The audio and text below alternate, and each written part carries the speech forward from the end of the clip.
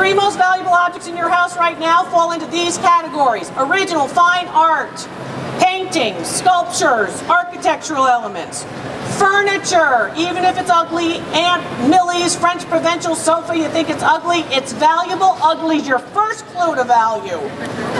Your first thing is ugly. If it's ugly, it might be worth something. And jewelry and precious metals, those three categories, there's the money.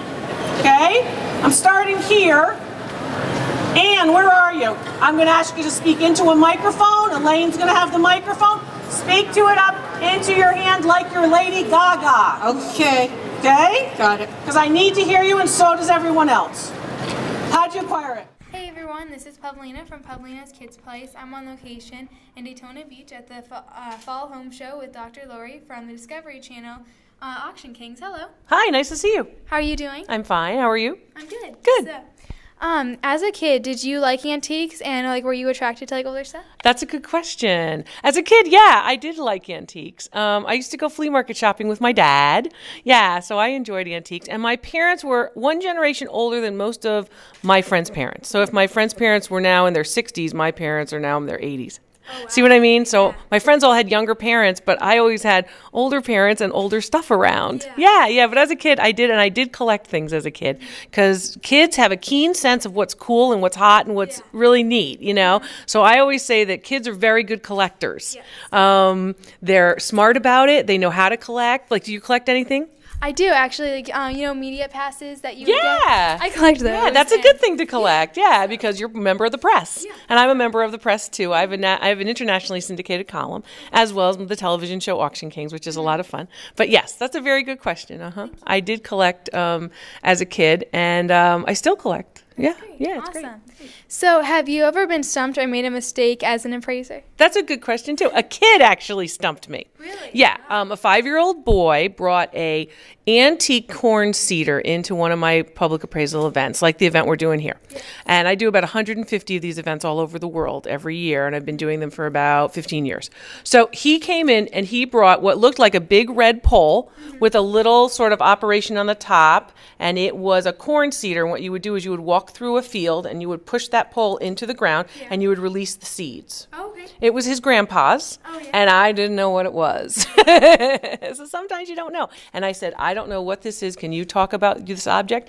And he was adorable. He was 5, and he got up in front of a very large audience, and he explained exactly what that was. Wow. Yeah, he was cool. So, yes. So he stumped me. His name was Justin. He was in Nottingham, Pennsylvania, and I won't forget him because he was the only person who stumped me in 150 shows over the last 15 years, and years in museums and years as a university professor. He stumped me, but I give him his credit because I didn't know. Yeah. But sometimes it's okay to say you don't know, Yeah, and then we all learn together, so he taught me something. That's crazy. That's cool. Huh? Yeah, definitely. Yeah. So how do people actually become expert appraisers? Well, I'm different from most appraisers because I went to school for a long time for this particular field. Okay. Most appraisers they buy and sell, and then they say, okay, I can appraise because I've been buying and selling. I have a PhD in art history from Penn State. I used to teach on that campus at Penn State, so I used to be a university professor. I'm a former museum curator and former museum director, and I've worked at places like the Yale University Art Gallery. So I've worked at some of the big museums. I've lectured at museums all over the world, the Hermitage, the Louvre, the Uffizi, all different places. And then I decided that it was a good idea for me to know a little bit more about the markets. And the markets being this, and that's the expertise that I share on Auction Kings on Discovery Channel. So where I'm called in as their expert to tell them what should we expect to command when we sell this object, the Civil War sword or the vintage Kermit the Frog doll or that kind of thing at an auction. So I'm there to say, you should expect to get $2,000 for this or $50 for this or whatever it is at the auction. And then at the end of the show, they do the live auction and see if I'm right. Yeah. That's awesome. It's awesome. It's cool. That is very You're cool too. Thank you. Yes. So, what is something that you really like to appraise, and do you get really excited about anything? I like the stories. I've met America, just as you have. I've met America. I've talked to many different people. We have terrific stories about, I found this in the yard sale.